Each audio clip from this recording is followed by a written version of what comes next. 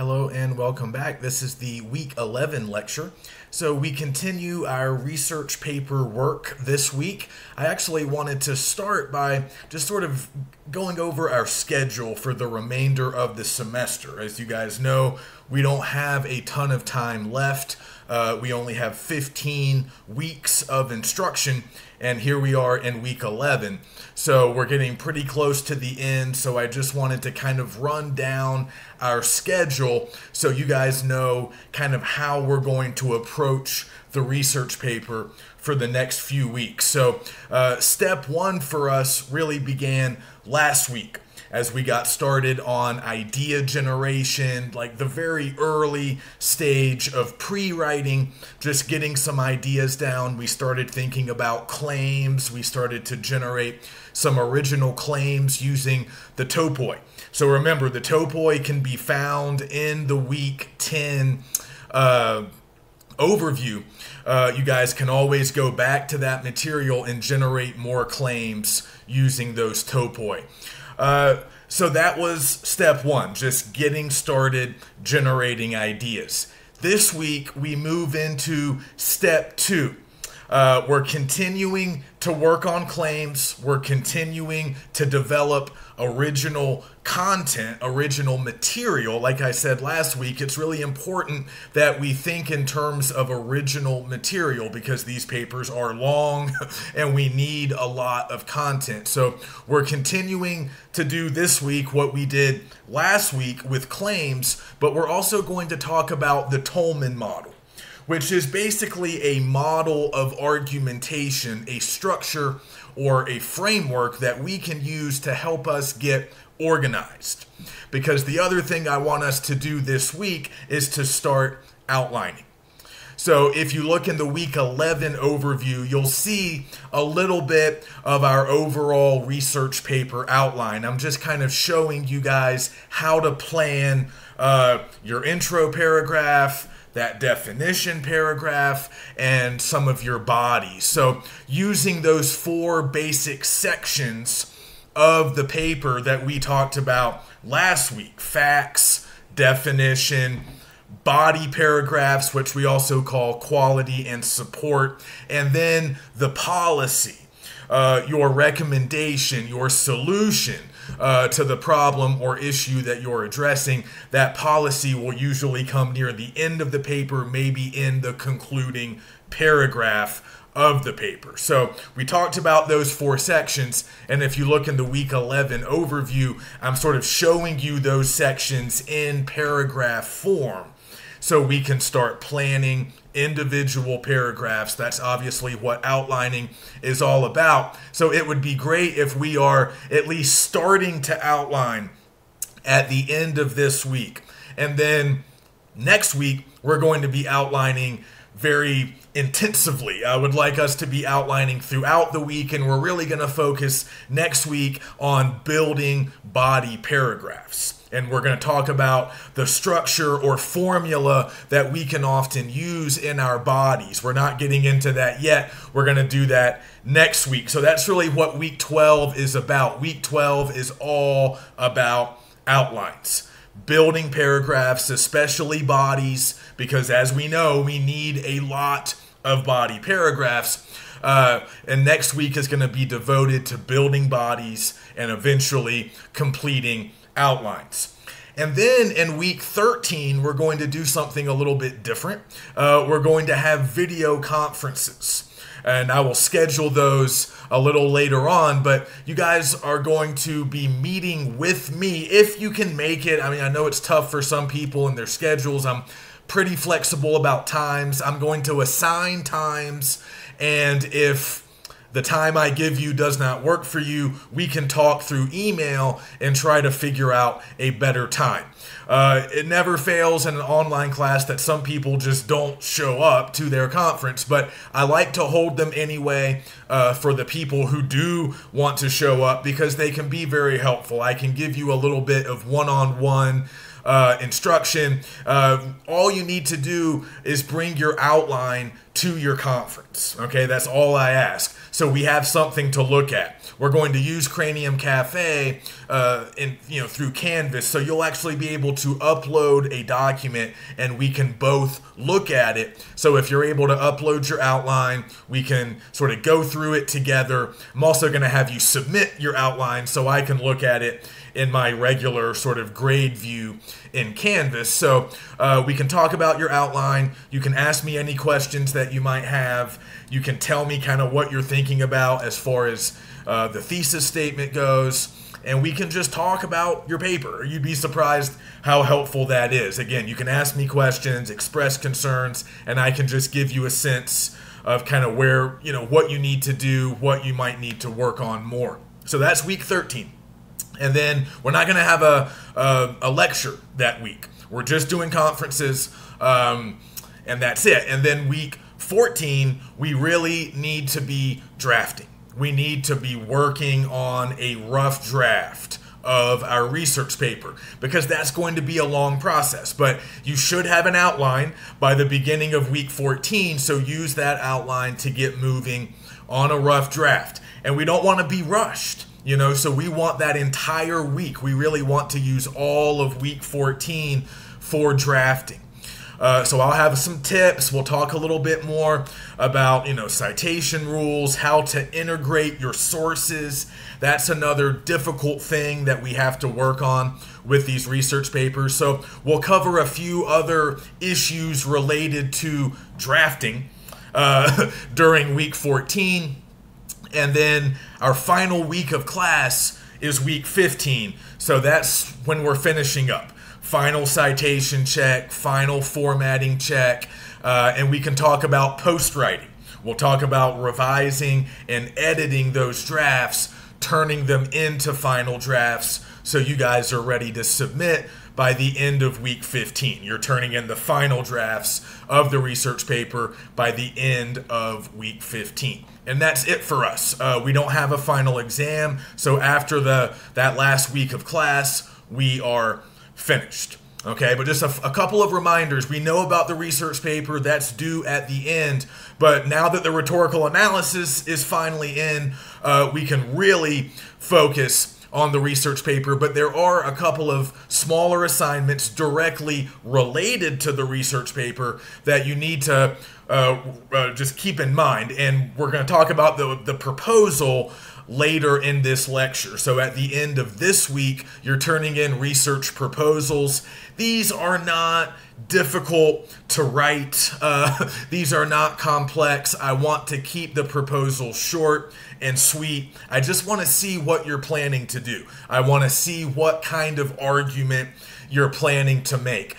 This is my final chance to kind of sign off on your project. So the proposals are short. They're not going to take you a long time to do, and I want them by the end of this week so I can just say, hey, your ideas sound good, your project sounds good, proceed. Or if there's any kind of issue, if there's any red flags I see in the proposal, we can troubleshoot, we can talk, I can give you some advice, and you can make a few adjustments before it's too late.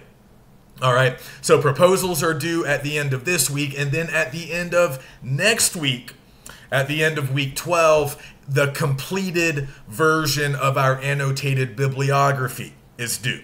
So hopefully this is not going to be stressful for most of us because we've been doing research throughout the semester. We found 4 sources way back in the early part of the semester, so you just need 4 more. If you're still going to use the 4 sources that appeared on your first bibliography, they can stay on the finished bibliography, but you need to add 4 additional sources that you are planning to use on the research paper. So we'll talk a little bit more about that in next week's lecture, but hopefully you guys kind of know what to do. We've already done a bibliography. The rules don't change. The format doesn't change. You just need more sources. So the finished version of the bib comes in at the end of week 12. And then, like I said, I want outlines by the end of week 13. So you'll be submitting those outlines and also bringing them with you to your conference during week 13. All right. And then I don't think anything is due in week 14 except maybe if I'm asking you guys to submit the rough drafts, I'll have to double check. I can't remember exactly when the rough drafts are coming in. They might be early week 15, but once the outline comes in, it's just about drafting and then working with those drafts in the final week, which again means revising and editing, polishing, and then submitting final drafts at the end of week 15. So that's the schedule. If you guys can stick with me and stay on schedule, I can guarantee that this process will go pretty smoothly. It won't be terribly stressful, and you guys will get everything done. And then once exam week rolls around, you don't have to worry about this class. You can focus on your other stuff. Okay, so let's just talk about the Tolman model and I have a couple of different sort of argumentative models that I'm going to share with you, but the Tolman model is so basic and sort of essential, we all need to use it at least a little bit. Even if it doesn't show up directly in your paper, you need to start thinking about claims and evidence in this way. So we're going to go over this structure, but just keep in mind, keep thinking to yourself, just keep reminding yourself about the scope and scale of this paper. I see sometimes with previous classes, I've seen students maybe underestimate the paper. They don't plan enough material. They don't do enough. So then they end up not writing enough. And they don't have a well-developed argument. They don't meet the requirements of the assignment. And obviously, things don't go well for them. So I know we all remember, perhaps fondly, the old 5-paragraph essay model that we learned in high school.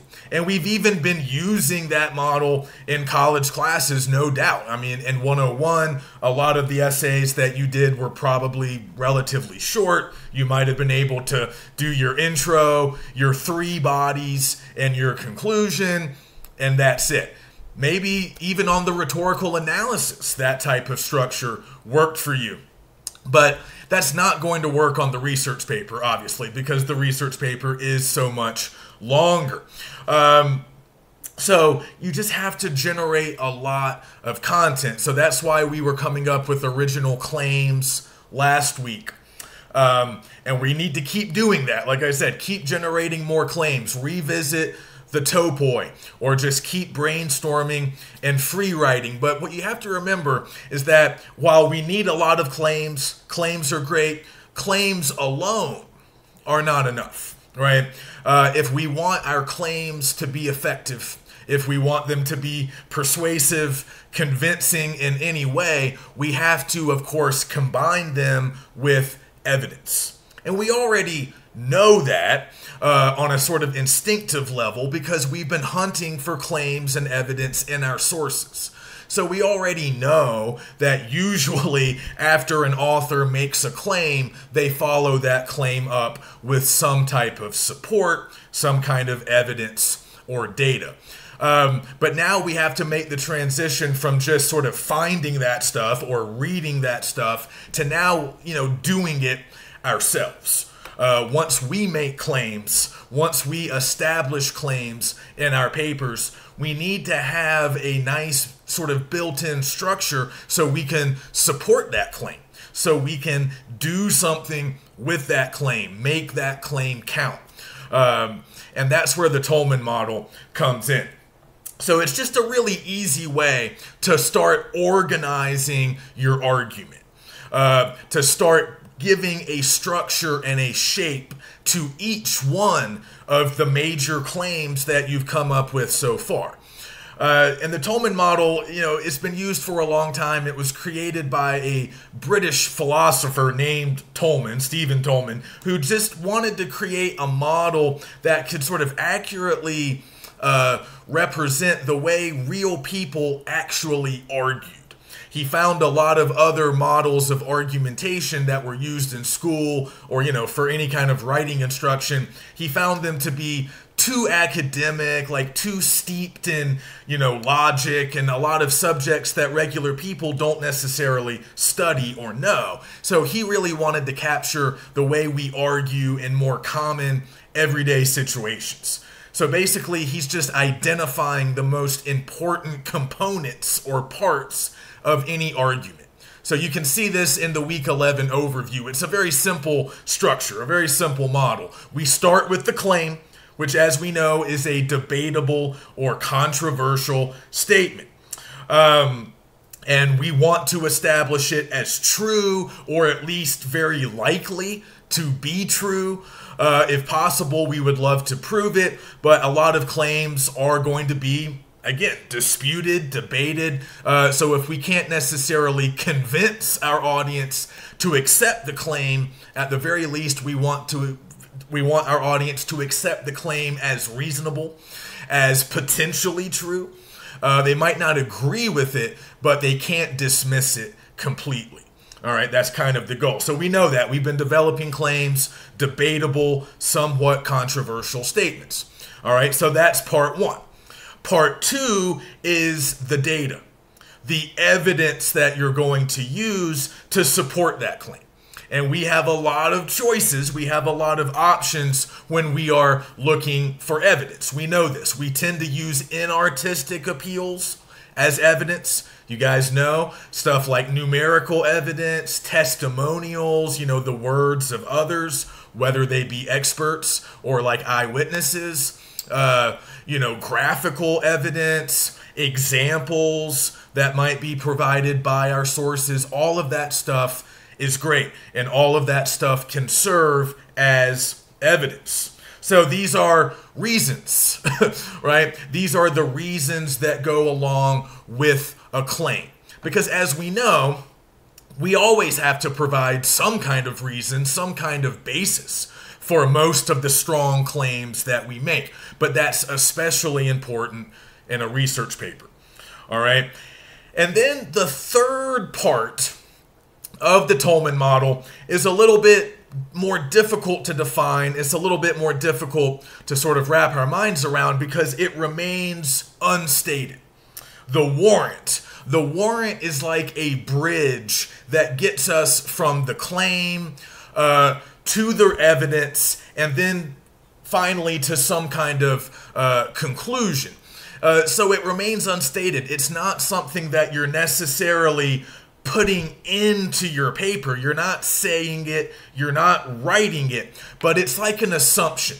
It's like a belief that your audience needs to share with you in order for them to sort of get where you want them to get.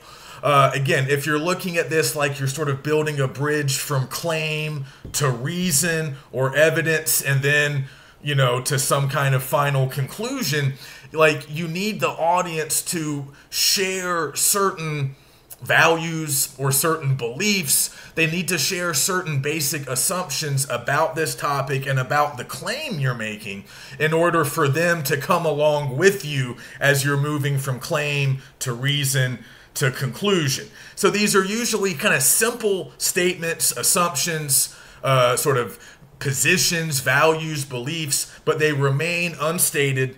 They don't actually appear in writing. But they are important because you need your audience to accept the warrant in order for them to accept the larger argument that you're trying to make. So I think I posted an example in the overview, but let's run through a quick example right now. So just a really simple, easy claim. College should be free in the U.S., for all U.S. citizens or just whatever. College should be free. That's a claim. That's debatable. That is controversial. Not everyone is going to agree. Most people would probably agree that college is currently too expensive. At least a lot of schools and a lot of states are.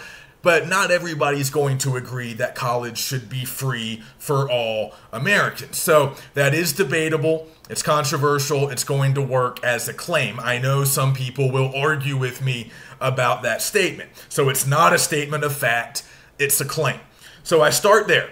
And then I need to provide some evidence, some kind of data, some kind of reason to support that claim. So I have a lot of different ways I can go, a lot of different choices, but I'm going to provide some numerical data.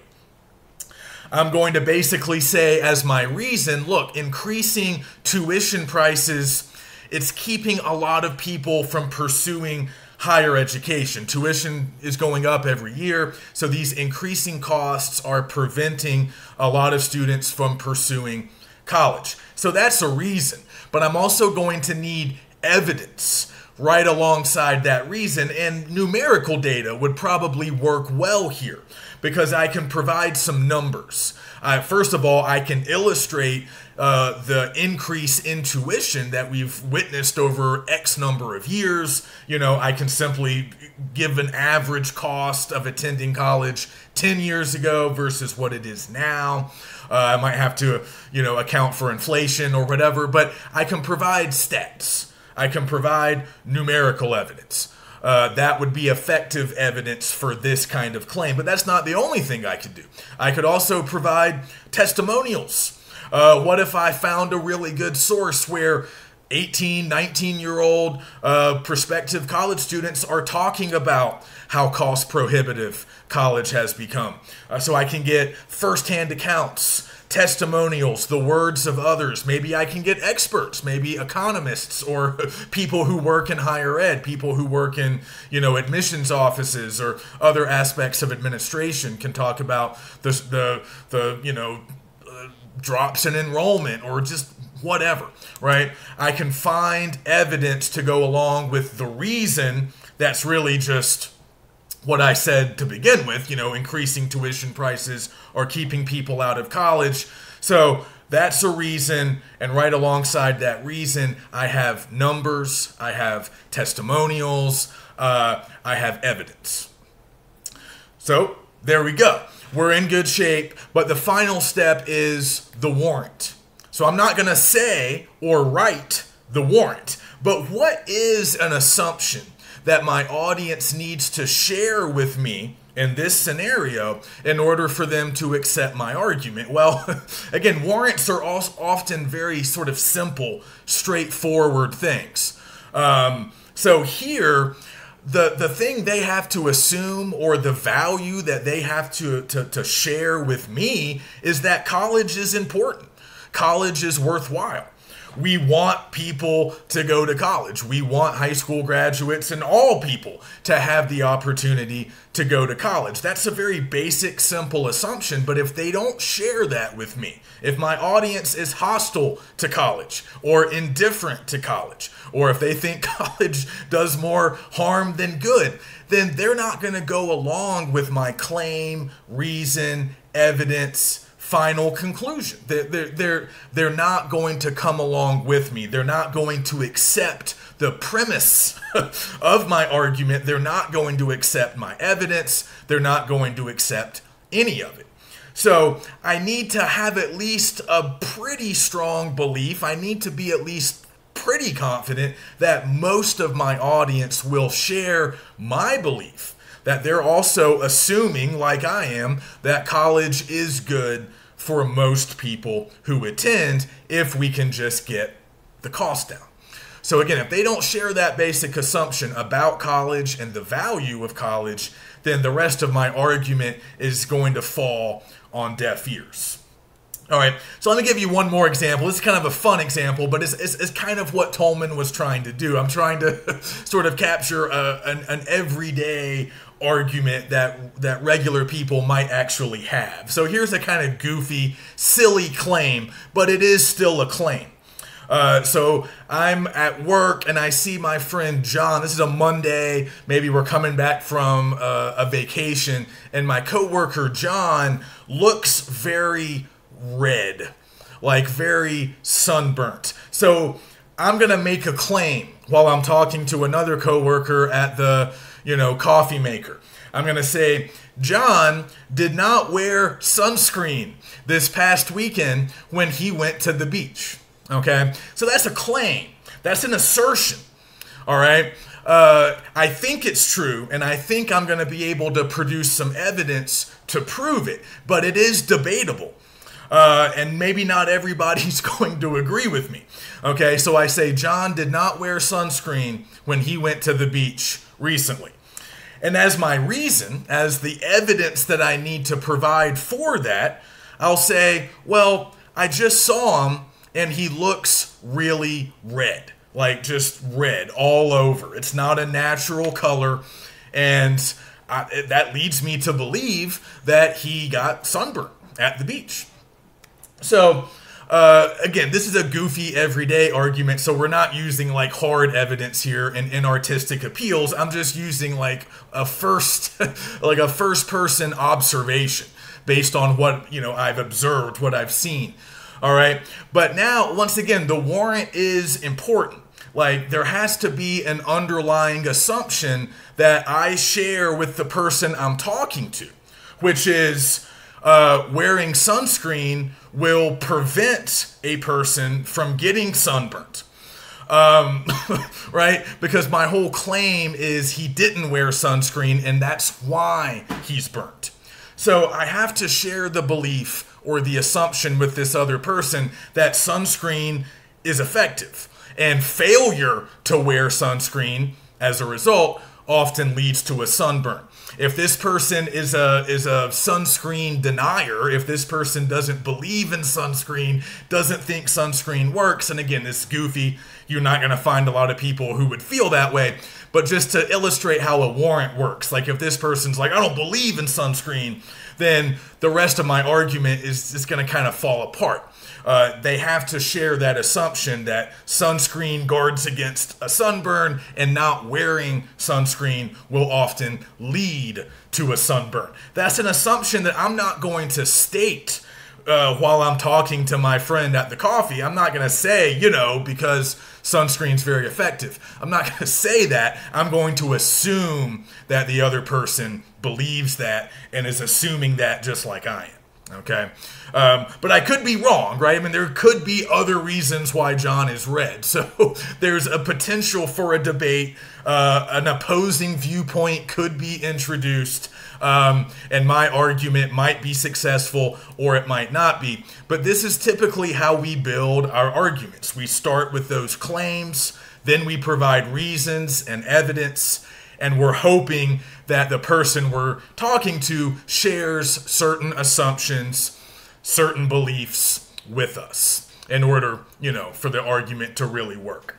Okay, so that's just kind of an easy way to start putting your claims into larger frameworks. You just need to start doing things with those claims. I know last week you just submitted claims by themselves for Research Journal 10, but in the future you're going to need to do stuff with them.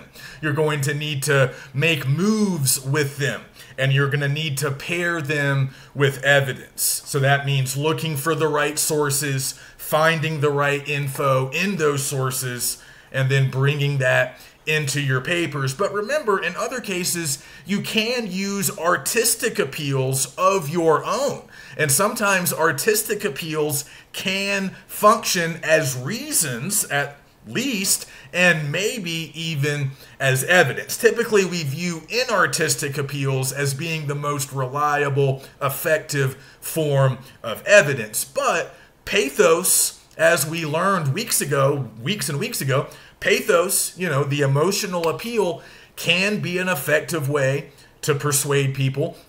And sometimes you can use an artistic appeal of your own. You can use pathos right alongside some numerical data or a testimonial from a source. It's not either or. Okay, you need to be using artistic and inartistic appeals. But remember, you create artistic appeals yourself. You generate them yourself, whether it's your credibility, that's ethos, or if you're just using logic, that's logos, and then emotion is pathos. Whereas the inartistic appeals, you're finding those, usually in sources. All right, so the other structure that I just want to mention briefly, I put this in the week 11 module, but in the overview, but I don't want us to talk about it a whole lot because you guys aren't going to use the actual structure in your papers, but it's more of like a mindset that you might want to adopt. The Rogerian argumentative model is built kind of around compromise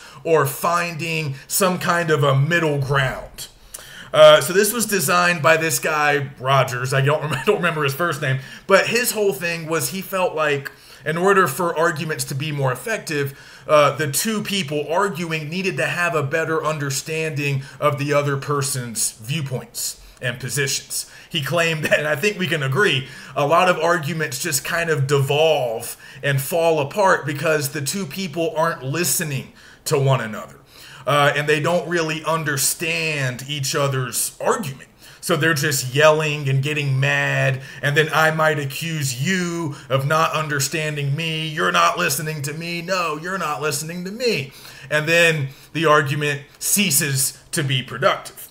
So his solution was to create this model that kind of emphasizes listening and sort of working together. So his structure is basically, before getting into your own argument, you would sort of summarize the opponent's argument.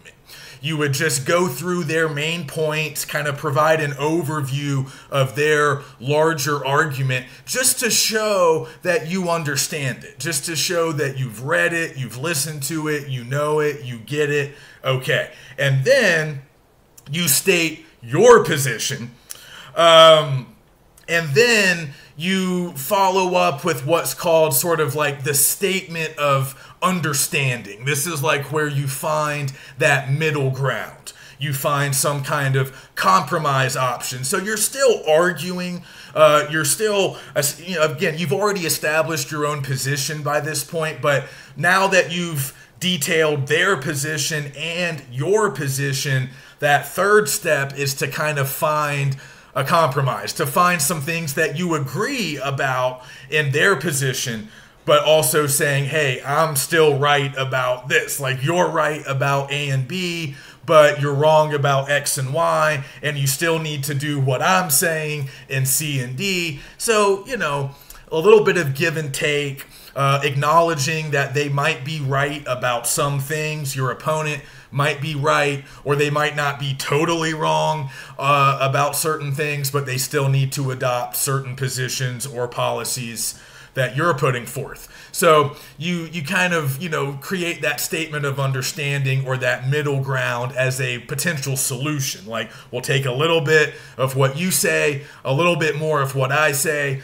and we can arrive at some kind of middle ground solution. So I know some of it, that appeals to some people because a lot of people don't really feel like they're very argumentative. They don't think of themselves as being very confrontational. Arguing can be a little bit confrontational and aggressive. So if that's not your thing, you might want to adopt a little bit of the Rogerian model. Again, he has a whole structure that we're just not really using in our papers, but you can adopt that statement of understanding. You can try to arrive at some kind of compromise solution with your opponents. That can be built into your policy when you get to that policy section near the end of the paper, or it can be something that you develop throughout a lot of your bodies. It's just another option, another way to start thinking about your argument. Okay, so I think that's enough about those. And we'll talk a little bit more about strategies for building body paragraphs next week. Like I said, our big focus next week is building our bodies and outlining. But I just wanted to remind you guys that there's a lot of different strategies or sort of like methods of development that you really should be using in your bodies. These are just ways to create content. Once you've established a claim, once you've provided some evidence, these are just some other things that you can do, some other moves that you can make. You can provide definitions. Sometimes that's important. We've already talked about the definition paragraph, but you can do that in bodies sometimes. You can define terms. You can define the importance of something even. You can classify. That's another method. Some of these things should sound familiar from 101 because you were supposed to have learned some of this stuff in 101. I always teach definition, classification, examples, narrative, analysis. I teach all of that stuff in 101 largely so you guys are already a little bit familiar with it and you can use all that stuff in your research paper in 102. So classification, again, definition, a little bit of narrative, sure. Remember anecdotes, those extended examples that often take the form of short narratives. You can definitely use those, and you might even find some anecdotes in your sources that you want to bring in. So that's good. That's narrative. Analysis. We just did a rhetorical analysis, so don't forget some of the moves that you made in that paper. Analysis just means digging into something, taking something apart in order to see how it works. So you can be doing that in your body paragraphs. You can be analyzing claims from your sources. You can analyze events. You can analyze, ideas, that you've encountered or stuff of your own, right? You can show how these things are working. Don't forget about the stuff that we were analyzing in the rhetorical analysis. Intention, bias, audience. We can always talk about that stuff with our sources, but we might also be able to talk about that stuff in other contexts. So in the research paper, you're not just going to be analyzing your sources, although you can do some of that. You're also going to be analyzing whatever it is you're talking about, whatever your topic is, whatever your argument is centered around. So you're going to have to analyze things, people, events, objects, whatever, and just get comfortable with that, providing explanations, illustrating how things work, providing examples, and all of those other things. Also, cause and effect and comparison. Those are a couple of other things that I typically teach in 101 because they're very useful in 102. You can always compare stuff to other stuff, and remember cause and effect from the topoi. Remember, with the topoi, we had some questions about cause and effect, and I told you guys to try to build a causal chain, right? Where your topic falls somewhere in this chain. Certain things caused your topic to exist, and then your topic is causing effects further on down the line. So you can always talk about cause and effect more, and you can always do some comparing and contrasting.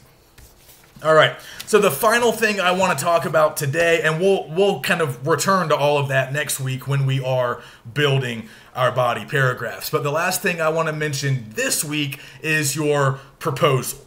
So I've already talked about it a little. I'm not going to go through it. Just remember to watch the video that I posted. It's kind of taken from the business world, but what she's describing is an elevator pitch. And that might be a concept that some of you are familiar with, just sort of a way for like an entrepreneur to attract the attention of a potential investor or somebody who might be able to give them money for their idea. So the whole concept is you're going to make a pitch, a very short pitch about your product or your idea, and you should be able to get through the entire pitch in the amount of time it takes to get from like one floor to the next in an elevator, or just an elevator ride. I guess you're usually traveling multiple floors, through multiple floors. But you have to do it quickly. You have to be efficient. So we're going to use that elevator pitch structure to write our proposals, because I don't want to have to spend a lot of time reading these, frankly. I want to be able to get through them quickly. So I want you guys to follow the structure that they kind of go through in that video. But then also go to the actual research paper proposal and just read my instructions, because I'm breaking it all down for you. First, you need to identify the need. All right, so in this case, you're basically just introducing your topic, the issue, the problem, the controversy that you have selected to talk about. Okay, so that's identifying the need. You're basically telling them sort of why this is a problem, right? I mean, you're announcing the problem that you're then going to fix. So you have to establish that the issue or the problem exists, and then you move on to part two. That is the USP, to borrow the language from the video, your unique selling proposition. So in other words, what is your argument? What is unique or distinctive about the angle that you're taking here, your position, your approach? So this is your argument. Okay, so you've identified the need or the problem, and now you're talking about how we address it, how we fix it, what we do about it. That's your argument. All right, but remember, kind of keep this in that business context. You're trying to sell us on something. You're trying to sell your argument. So make it sound good. Make it sound interesting. Tell me why I should care. I'm a busy man. I hear a lot of arguments. I'm getting pitches all the time. Why should I care about yours? And then the final part, just as you're providing some more detail about your argument or your USP, go ahead and provide a couple of your main claims. They can even be claims that appeared in your research journal back in week 10. But just what are some of your big supporting points, some of your big ideas that are obviously connected to your thesis, that are going to be in support of your thesis? So just give me one or two key claims that you've already come up with so far. And that's really it. If you want to throw in a little bit of evidence, just some other kind of fun stuff that you've already generated, that's fine. But really, I just want you to identify the need, establish your argument, and then mention a couple of other sort of supporting claims so I get a bigger picture of your USP. And that's it. Keep these proposals brief, one paragraph. You really don't need any more than 5 sentences, but I want these to be polished. I want these to read well. So you don't have to write a lot, but make sure you proofread, make sure everything looks good, sounds good, make sure everything is clear. All right, because if it's not clear, if it's confusing, obviously I'm not going to invest money in your idea, in your argument. So sell me on it. If you have any questions, let me know, and I'll see you guys next week.